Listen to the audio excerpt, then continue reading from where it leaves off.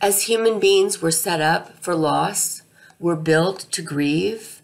We lose. The normal stages of grief, which have been well documented over the last several decades, include the following: anger, denial, bargaining, depression, and acceptance.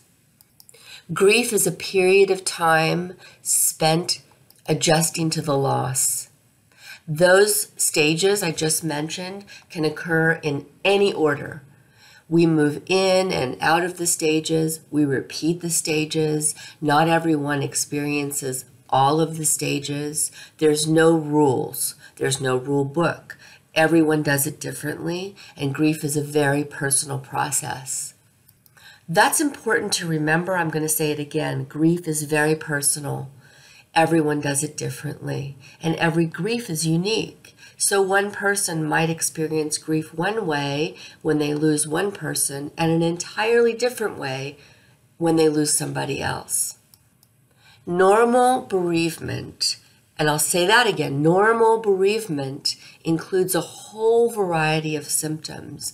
Those include feelings of shock and sadness, numbness, yearning for the lost person, severe fatigue, insomnia, dreams, nightmares, lots of agitation, guilt, self-blame. But the common denominator of normal grief is ultimately an acceptance of the new reality. That doesn't mean we like it. It doesn't mean it's comfortable, but there is an acceptance that ultimately comes into play. So what happens when this is not the case? Sometimes the grieving person is completely unable to move through the grief process. And acceptance doesn't occur even after a really long period of time. They get stuck in any one of the stages of grief, very often depression.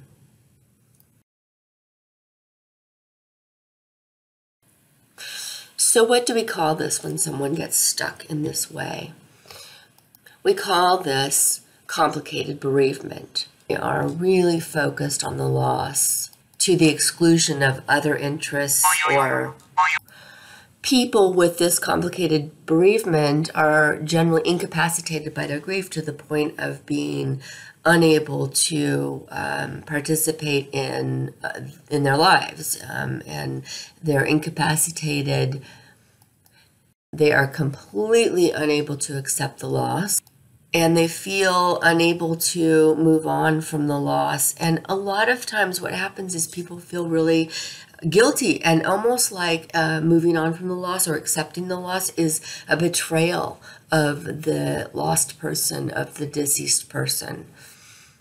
One of the criteria for this diagnosis is that these symptoms have been going on for at least 6 months. Most concerning of all is a general desire to join the deceased, which obviously becomes suicidal thoughts or ideation, and sometimes even a plan for suicide.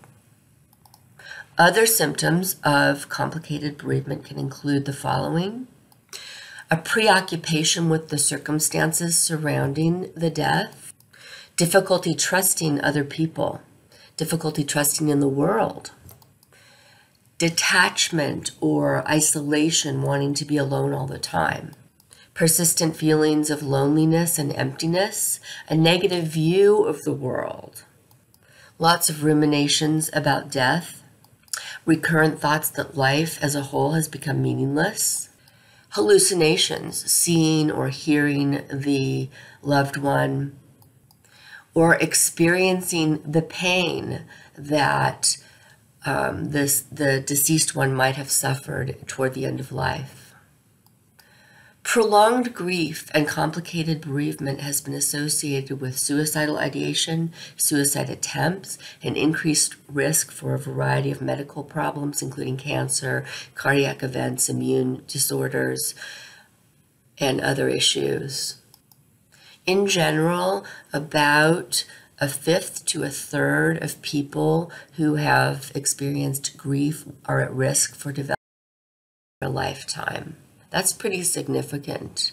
Some risk factors that put you at higher risk for a complicated as opposed to normal bereavement are having had a previous mood disorder, high stress levels in your life at the time of a bereavement, low social support, certain personality characteristics, having a generally negative attitude, and having lost someone to violent death, such as murder or suicide.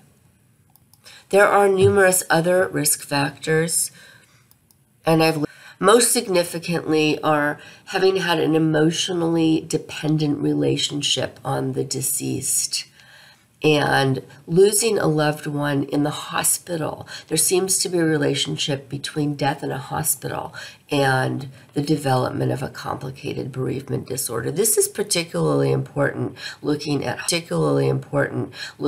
hospice care. So treatment, what can we do? It turns out there's a lot that we can do to prevent this from happening, or if it does happen, to help people to recover.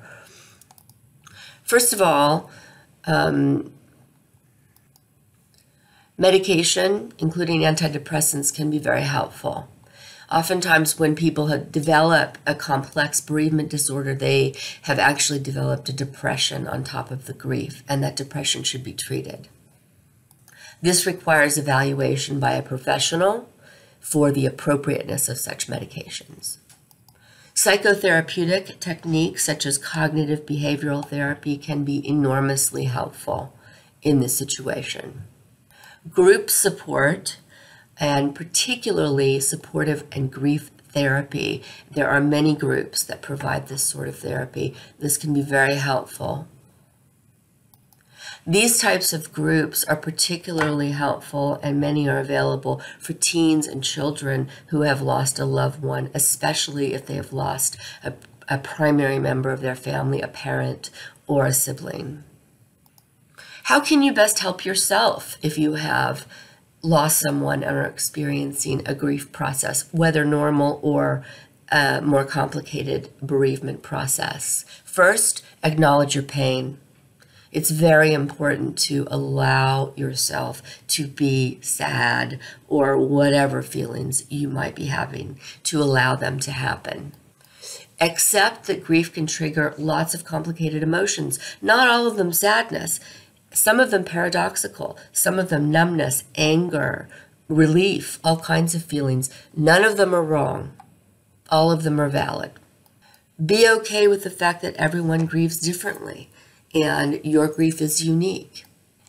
Take good care of yourself physically, emotionally, psychologically. Make that a priority in your life during this time. Seek out people who love you. If you ever need someone, this is the time in your life when you need those people. Allow your feelings to roll over you in waves, like the tide. This is really how grief works. It comes and it goes, it comes and it goes in pieces that you can tolerate. Allow it to come and it won't drown you. Know the signs of complex bereavement as I went over them in this video. Know what they are and seek help if you need it. Give yourself time, all the time you need. Grief is not laid out in a certain order, and it is not time limited. You will get to acceptance if you give yourself the time to heal. Breathe. Thank you for listening. This is PsychTalk. I'm Dr. Schwartz. If you like this video, remember, please like it and subscribe. Thank you for listening.